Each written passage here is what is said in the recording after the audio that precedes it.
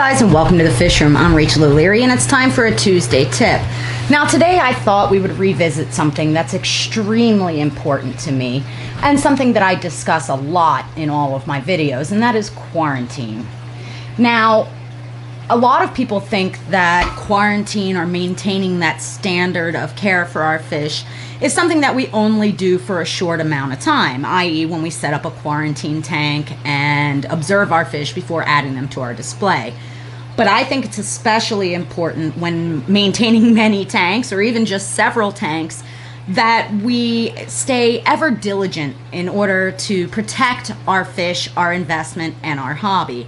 And by that I mean it's really a very smart idea to have separate equipment for each aquarium. I know this sounds excessive, but if you even look at what I've been dealing with recently with Captain Cranky Pants, my wild Oscar, you'll see that illness, disease, or things like that can rear their ugly head even years after we've introduced fish. And for that reason, I really recommend that each aquarium has its own set of equipment. Now, luckily for me, I've always done this, and Captain has his own siphon tube, his own bucket, and his own net, even though I rarely to never net that fish. And I think it's because of this that whatever is affecting that fish has not impacted any other aquarium in the fish room. Now, this doesn't mean that, like, if you're using a python system, you have to have completely different pythons for each aquarium. But what it does mean is whatever enters the water should be unique to that aquarium, at least in my opinion. Or that you have a really great protocol for sterilizing equipment in between uses of aquariums. Now, I've shown you in the past how I sterilize things, and I'll put a card link to that video here. And that is something that I do as well. Generally, after I've had fish for a year or so, then I'll use common equipment. But still, even in between doing so, I will dip that equipment just to be on the safe side. Also today, I just wanted to give you an update on my 75-gallon nano tank. I've actually broken some of my own rules and added some fish that I think you might find surprising in there.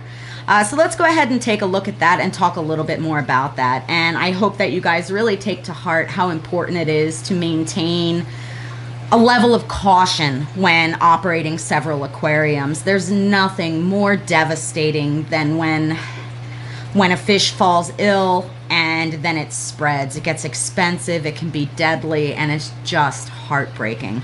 And the easiest way to prevent these issues is prevention. You know, try not to cross-contaminate. One other thing that I do that I'd like to mention is I keep a spray bottle of peroxide in my fish room. It's super inexpensive, and if I have my hands in an aquarium, I'll spray down my arms with peroxide and then wipe them off with a dry rag. And this helps me, as well as my refill tube, and this just helps give me a little bit of peace of mind about cross-contamination in that way. But anyway, let's look at some fish and talk about the changes in my 75-gallon South American nano community. If you're new here, this is my 75-gallon aquarium that is based around a South American community. It houses barred pencilfish, green neons, some apistogrammas, a ton of otocinclus, and a single Hypoptoma gulaire or giant otocinclus. It's pretty heavily planted with a range of relatively low light plants, from Anubias to bulbitis to thickets of crypts of a medium size down to a smaller parva size.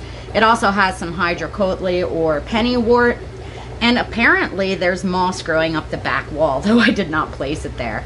I also utilize a lot of manzanita driftwood, as you can see, as well as some almond leaves.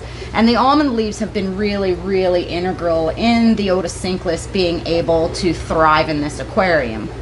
Now, this is how it looks 90% of the time, with all the fish being out and about in groupings, the green neons hanging out in the middle of the aquarium interacting with those plants, and the pencils being more in the top half, and then of course the otocinclus being everywhere. Well, I've always said that I don't like to mix apistogrammas and coreodoras, but in the process of restructuring my fish room, I had this group of orange laser cories, And I just decided to try them in here to see how they'll do. And you can see they are very, very happy. Now, what's important with this type of Corydoras to make sure that you have them on a substrate that's appropriate for their barbels. In this aquarium, I'm utilizing a Tropica soil, which is very smooth and gentle on their barbels, so it poses no risk to their health. I think we'll go ahead and feed this aquarium and take a closer look. Now, maintenance on this aquarium is really simple. About once a month I have to get in here and hack back some dead leaves. It does have a small amount of string algae in here, which doesn't really trouble me. I just manually remove it. And I do water changes each week of about 30% on this aquarium. It does not get any fertilization or supplementation to the plants beyond the LED shop lights that I'm using and the enriched soil.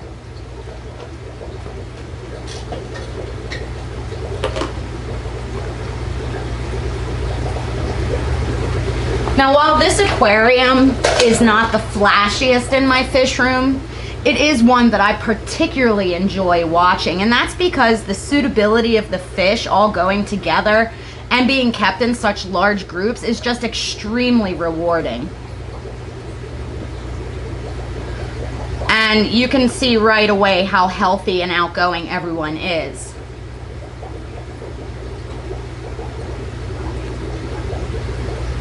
Again, those fish with the vertical striping are called Nanostomus espi, or barred pencilfish.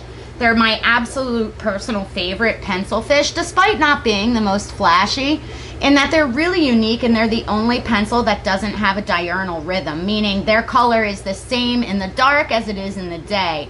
A lot of pencilfish will have vertical barring, or horizontal barring rather, during the day, and at night when they get into their nighttime colors, they get these vertical bars. I just think these guys are super unique. And you guys, if you've been around for a while, know how much I just love green neons.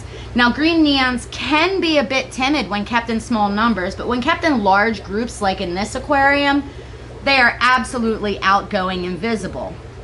Now, I'm really hoping that my experiment with the Corydoras works well, because they're absolutely gorgeous. In here as well, you can see some triple red cockatoides, apistogrammas, which are ones that were in the same tank as my black neons, and I just decided to move them into this aquarium to see how things went. You can see there's a bunch of females that are fired up as well. Because this is a 75-gallon aquarium, I shouldn't have any issue housing a harem of these dwarf cichlids. Look at these fish, aren't they gorgeous? So this is an aquarium that's situated very, very close to my armchair in my fish room, and it's one that I particularly enjoy spying on. The health and color of the fish and the contrast between the plants, I just think is really, really successful. It's a very easy tank to maintain, requiring very little effort, really. And I'm excited to see if these Corydoras start breeding in here. Regardless, though, I think they offer a nice little pop of color and level of activity that wasn't in the aquarium before. And they're just truly, truly beautiful in their own right.